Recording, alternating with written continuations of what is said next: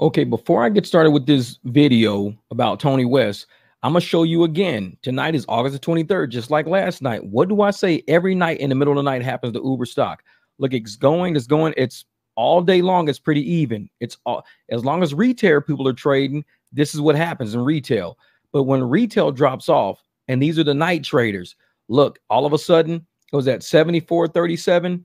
It drops all the way down to 71.64.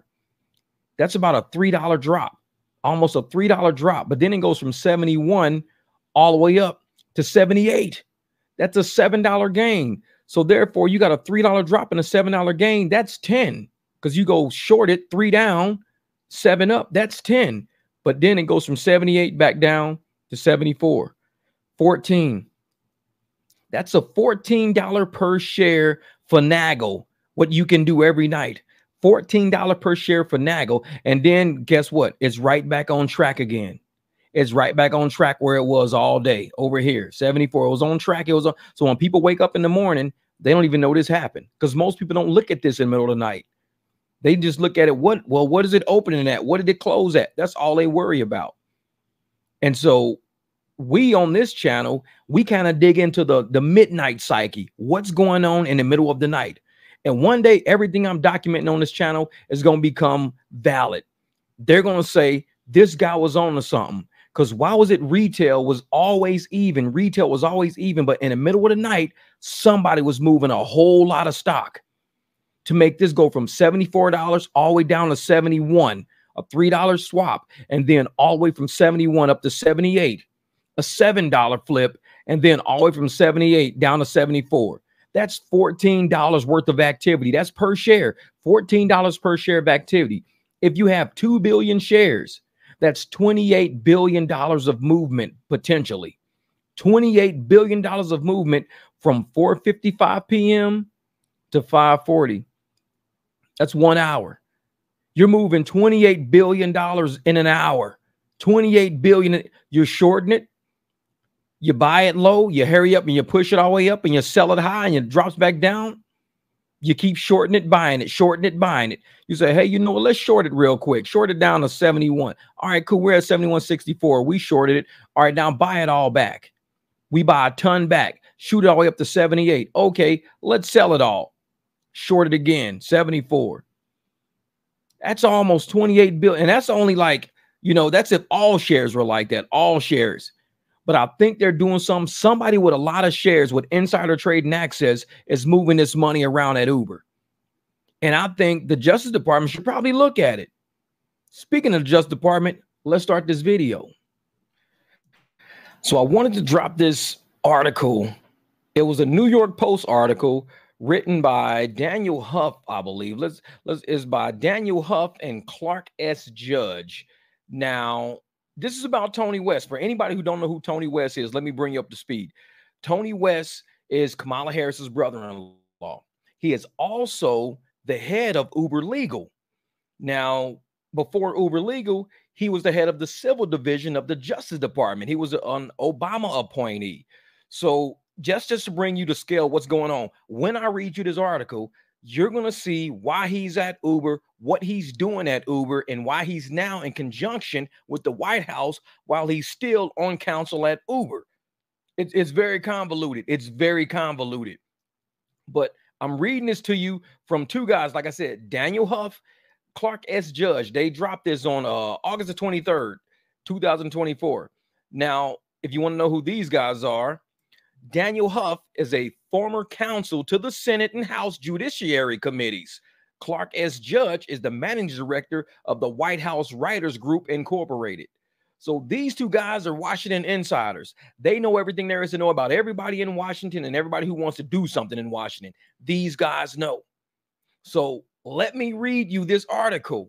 Sit back, relax. I'm going to read you this article that they dropped on the 23rd today. Today is the 23rd. And the article starts, it says, Joe Biden's son Hunter may be the current world-class champ of presidential family shady dealings, but not for long. Follow me. If Kamala Harris wins the White House, her brother-in-law, Tony West, who is married to her sister Maya, is poised to claim the crooked crown. Like Hunter, West learned his craft in the Obama years. Then head of the Justice Department Civil Division, he invented a new form of what 19th, earliest 20th century Tammany boss George Washington Plunkett famously called honest graft. Keep that in mind, honest graft. It was simple. Until 1977, Congress had to approve any settlement of a civil suit against the federal government over $100,000. That means if you want to sue the government for any reason and it was over $100,000, Congress had to approve the settlement. They said, you know what, we're not just going to be out there paying settlements. We want to know what this lawsuit is for, who was involved. I mean, it was a whole process up until 1977. This preserved the constitutional requirement that Congress control government's purse. But in that year, seeking relief from the burgeoning volume of suits to review, Congress removed the cap, handing the Justice Department a permanent blank check to pay settlements unilaterally in any amount out of an account known as the Judgment Fund. So when Congress removed that $100,000 cap and said, hey, we used to look at everything that was going on there over $100,000. You know what? We don't care. We're going to let you guys do it. We got way too many cases to review. We're going to let you guys do it. So Congress pulled back and said, you guys can check it out, Justice Department. Run by the Treasury Department, the Judgment Fund's secrecy is so complete that our often penetrated CIA might study it for lessons. It is so secret when you're dealing with the Judgment Fund. The limited data release omits recipients, the facts underlying the case, and often the lawyers involved. Whenever you sue them, the Judgment Fund won't tell you the recipients, the facts underlying the case, and the lawyers involved. It is too secretive. You won't know who's doing what. But yet now they're just giving people a blank check to write money to people you have no idea who they are. Keep following me. By statute, attorneys' fees awarded needs not be disclosed. So once this happened, the attorney's fees awarded are no longer disclosed because Congress used to approve everything. Congress don't approve it no more. Justice Department approves it now. Blank check. Attorney's fees awarded needs not be disclosed. A Government Accountability Office study concluded that no one knows the number of claims processed by the federal government each year. Still, for 3 decades, the integrity of the justice officials sufficed to prevent abuse. Then in 2009, Tony West took over the Department Civil Division, the division that litigates and settles lawsuits. Now we're getting good. 2009, Tony West took over. We already know that Congress no longer approves anything. It's been not like that since 1977. It's not been quite crazy up until 2009. Tony West took over. Once West arrived, his deputy emailed colleagues asking, can you explain to Tony the best way to allocate some money towards an organization of our choosing? His colleagues was emailing, hey, who do we give this money to? That's basically what they were saying. When we get these claims, who do we give money to? Can we donate them to an organization? Settlements became the vehicle for payoffs of political allies.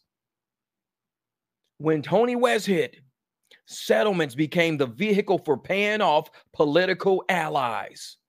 For example, in late 2010, after a Supreme Court victory, the DOJ lawyers, Tony West was there, were on the cusp of winning a decade-long fight against discrimination claims by 91 Hispanic and female farmers. The DOJ lawyers were about to win. The government was about to win a fight against a discrimination case by 91 Hispanic and female farmers. That's when West intervened. As the New York Times put it, engineering a stunning turnabout. Tony West's DOJ, even though they were going to win the case, these 91 Hispanic farmers and 91 Hispanics and female, they had no way to win it. They had no way to win it. Tony West, knowing the new scheme, the honest graft, agreed to a $1.33 billion settlement, which included thousands of farmers who had never claimed bias. So Tony West was like, listen, we get to settle cases now. Nobody knows who's involved in these cases because of the secrecy of the Judgment Fund. But if we let this case go to court, Everybody would know because it'll be public knowledge. Let's settle for it. The DOJ agreed to a $1.33 billion settlement, which included thousands of farmers who had never claimed bias. They were throwing people in there just to boost the claim up. Tony West Justice Department knew the game. They knew the game. The deal was made over vehement objections of the department career lawyers. There were lawyers that were already at the DOJ for years with a career at the DOJ, and they made vehement objections to what was going on. Tony, we don't like this. We were going to win this case. We don't like this. Tony said, hey, we're not going to go about winning. We're going to settle because I got law firms involved, and nobody needs to know who I got involved. The honest graft. The Times investigative reporter described West's settlement as a runaway train driven by racial politics and law firms that stand to gain more than $130 million in fees. This is why he wanted to settle. This is why Uber settles. This is why everybody settles, because it's the law firms involved. The law firms involved who are run by Tony West and his cohorts stand to gain more than $130 million in fees. The projected settlement size ballooned to over $4.4 billion as additional plaintiffs were added, including Native American farmers. It started with 91 Hispanic female farmers. 91 Hispanic and female farmers. And then all of a sudden it grew to Native American farmers because Tony West and crew with the honest grab started saying, the bigger this settlement, the more we get as attorneys, the more we get. We got to make this settlement pretty big. If we're going to hit the government, we got a blank check. I know who I got involved. We can donate this money to political parties and law firms out there. Follow me now. Follow me. The government statistical expert was appalled. If they had gone to trial, the government would have prevailed. It was just a joke. I was so disgusted. It was simply buying the support of the Native Americans. The dirty deal also inflated the number of claimants, creating a $60 million windfall for the plaintiff's lead lawyer, a member of the Obama-Biden transition team. So you see what Tony West did, right? You see what he did. The government said, the expert was appalled. He's like, hey, if they had gone to trial, the government would have won. This case was a slam dunk for the government. The government would have walked. Tony West came in on his graph. He said, we're going to actually settle this.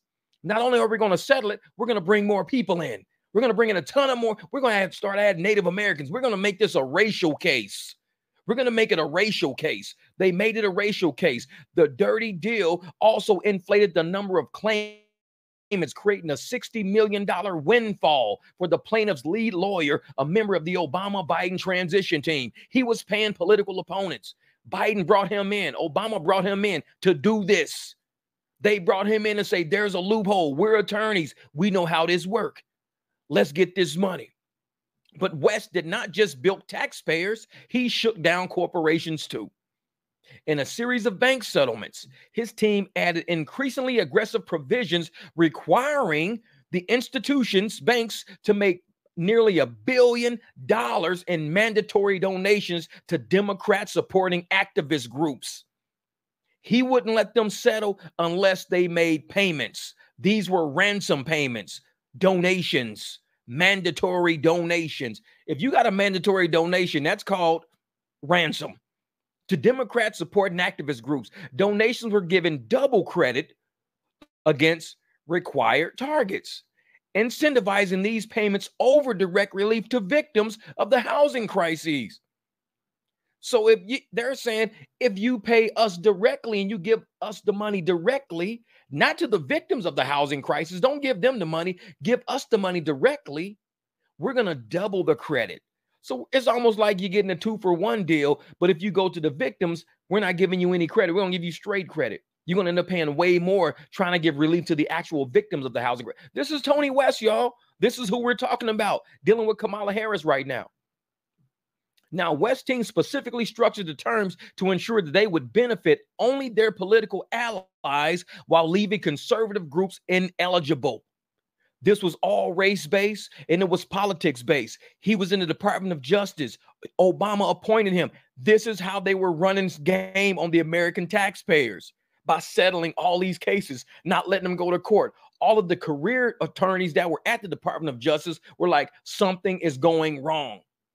That's why he left, because they started, everybody's like, dude, you're tripping, man. You're tripping. You're doing something wrong. When Obama left, he had to get out of there, because they knew at that point, if Obama leaves, oh man, I'm here by myself. I got to get out of here. Let me continue. An internal email shows West deputies rewording a settlement donation provision to ensure the bank could not select a conservative property rights organization as a recipient. You heard that right. The internal email of the DOJ, Tony West DOJ, the deputies had to reword a settlement, the settlement's donation provisions, to ensure the bank that they were suing, that they had a settlement on, could not select a conservative property rights organization as a recipient. Over time, West grew even more brazen. In 2016, Volkswagen settlement required a company to fund a $2 billion White House electric car initiative that Congress had initially rejected. Congress didn't want to do that. We ain't doing no, electric car initiative. We ain't doing that. We ain't doing that. But guess what? When the DOJ got a hold of it, Tony West, no oversight. Congress don't have to approve anything. He said, we'll settle for you. 2016 Volkswagen settlement. But the settlement says you guys have to fund a $2 billion White House electric car initiative. They're like, but Congress already, hey, you want to settle this, right? You want to settle this? This is Tony West strong-arming corporations. Like I said, over time, West grew more brazen. He was already ripping off taxpayers. Now he grew more brazen. He's going after corporations now. You wonder why he's sitting at Uber right now. An email circulated saying they ought to build a statue to West and bow down to his statue each day after we receive our $200,000 plus. That's what the DOJ little attorneys all in there was saying. Ooh, yeah, Tony West he's making all of us money. An email circulated saying they ought to build a statue to West and bow down to his statue each day after we receive our $200,000 plus. In this legal shakedown, California's general attorney at the time, Kamala Harris, was an active participant, co-signing the agreements for her state. This shit is convoluted. Y'all got to understand what these guys are saying. When they wrote this article, they're exposing everything. This is why he ran over to Kamala Harris's campaign, because Kamala Harris was involved with him when he was the head of the Justice Department. This was going both ways. This is tit for tat. A bunch of attorneys and politicians playing sneaky games with our money. California's general attorney at the time, Kamala Harris, was an active participant. The Biden-Harris administration has continued West's honest grab tactics to reward political allies on the taxpayers' dime. In 2021, a $1 billion settlement with illegal immigrants claiming emotional distress was scotched only after public outcry. Tony West, remember, he did those 91 Hispanics and farmers. Then he grabbed all the Native Americans. He was notorious for grabbing race-based issues. Racial issues, just like the Democrats do. Let's grab some racial issues and let's get some money out of this. Let's get a Black Lives Matter racial issue going. This is what they do. 2021 $1 billion settlement with illegal immigrants claiming emotional distress. Illegal immigrants claiming emotional distress. That was right after Trump left, because Trump was gone in 2020. 2021, Biden's there. So they say, hey, since you're here, Biden, let's play this game. Let's do this $1 billion settlement with illegal immigrants claiming emotional distress. But see, the public was tripping on that because they knew all the attorneys Tony West had involved, all the law firms he had involved, they were all about to get money. Everybody was about to get money because Tony West, Kamala Harris, Obama, they're about feeding each other's pockets. They're attorneys doing attorney games, attorneys' fees. Even though the DOJ quietly agreed to pay attorneys' fees to the ACLU lawyers in the long-running case. So they didn't do the settlement. They did not do the settlement. But Tony West running the civil division at the DOJ in 2021.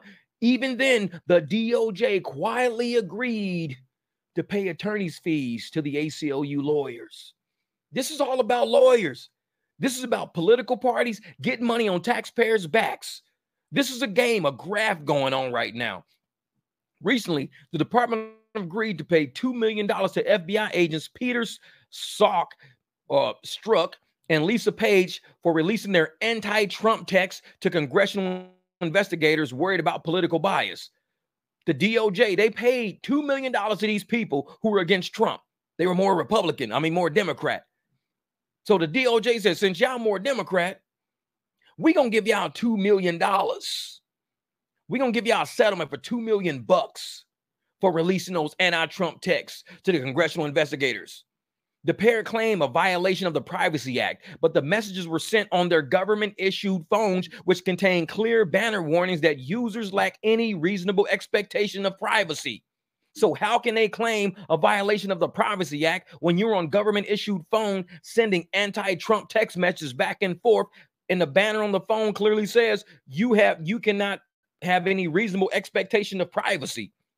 The Department of Justice, the DOJ, had ample bias to litigate this case to completion before surrendering hard-earned tax dollars to the disgraced FBI agents. They had another case, just like with the 91 Hispanics and female farmers. They had a slam dunk case. The government didn't have to spend no tax dollars money, zero tax dollars money.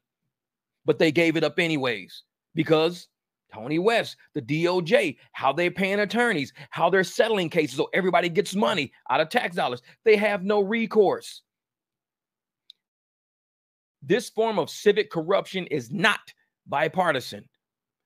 This form of civic corruption is not bipartisan. At the start of his administration, President Trump, Attorney General, banned settlement slush funds, while one of the early acts of the Biden-Harris DOJ was to rescind that ban. They knew what they were doing. At the start of Trump's administration, the Attorney General banned settlement slush funds. Biden-Harris, Tony West, Obama, they already knew what they were doing. They're attorneys. Settlement slush funds are about legal work. It's attorneys. Obama, an attorney. Michelle Obama, attorney. Tony West, attorney. All of these people are legal people, law people. And Harris and Biden said, let's rescind that ban. We need to get this money. Let's rescind that ban. Let's get this money. Democrats have used this year's convention to cry that Donald Trump is in the race only for himself, though not one of their many court cases against him charges misdirected government funds. Not a single case against Donald Trump, not a single one is misdirected government funds. But they're saying, oh, Trump's only in his race for himself. Look at all what they're doing. This is what the Democrats are doing. They're bilking tax dollars and corporate dollars saying you can settle Volkswagen, but we'll settle, but you've got to give $2 billion to the Democrats, and then we'll settle. And this is why Trump was having problems when he was in office, because every time the DOJ would do something, nobody would settle on anything because he was like, no, we're banning that. And of course, Tony West and everybody else will just hang on. We're going to get him out of office. Once we get him out of office, we'll start settling once again. Meanwhile, the Tony West invented, Bush-Harris operated, honest graft machine pours taxpayers' billions into left-wing activist groups, and West is said to be Harris's White House counseling in waiting. We believe that he's at Uber right now. He left Uber on August the 17th, 2024. He left Uber on a leave of absence to go to the Harris campaign. And they're saying he's said to be Harris's White House counsel in waiting. Hunter Biden, step aside. A new big guy's coming to town. Kamala, with the help of Tony West and his cronies, will show you how honest graft is really done. Remember, this is wrote by Daniel Huff, Clark S. Judge. Daniel Huff is a former counsel to the Senate and House Judiciary Committees. Clark S. Judge is the managing director of the White House Writers Group Incorporated. This is real. This is really going down. This is real. I just had to let you guys see that. I really had to let you guys see that. Because to me, I'm looking at the decimation of the American trust, the integrity of our systems, whether it's the Department of Justice, how they use the DOJ to go after Trump. And then they turn around and use the DOJ to go get attorneys' fees. They're secretly paying DOJ settlements to attorneys' fees. Even though they didn't settle the case, They're paying under the table to take care of the attorneys because that's what everybody's sharing taxpayer dollars right now. They're like, dude, it's a field day. They impeached Trump in one house, like I think it was the House, not the Senate, because he wouldn't give money to Ukraine. He wouldn't slide that slush money out to nobody. They was like, listen, Trump, if you don't give Ukraine money, we're going to impeach you. We're going to impeach you because we already made promise to these people. And what happened? Oh, he made a phone call to Zelensky saying, hey, man, they want us to give you some money. What are you going to do for America? If we give you this money, and they go, oh, that's a quid pro quo. That's a quid pro quo. You're saying if that Ukraine has to do something for us to give them money. And Trump's like, yes. Is that a problem? We're giving all these people free because Tony West and the Democrats, Obama, Biden, Harris, they already had the Department of Justice. They were already running this scheme already. They had been running this scheme since 2009. By the time Trump came along in 2020 and 2016, he was like, man, I'm not down with all of this. I don't know what all this is all about. And he was exposing it all, busting it all. So, of course, what they want to do is get rid of him. Use the same DOJ that he was exposing against him when he got out of office. Every move he made, DOJ. But they never once said Trump did anything illegal in government. He never moved funds around. When they said, well, he had government documents, he was the president. The president can declassify anything he wants to. Well, he didn't declassify. How do you know? Were you there? Who are you with? Who are you listening to? Lying government officials? Is that where you're getting your information from? A lying government official that said Trump didn't declassify that?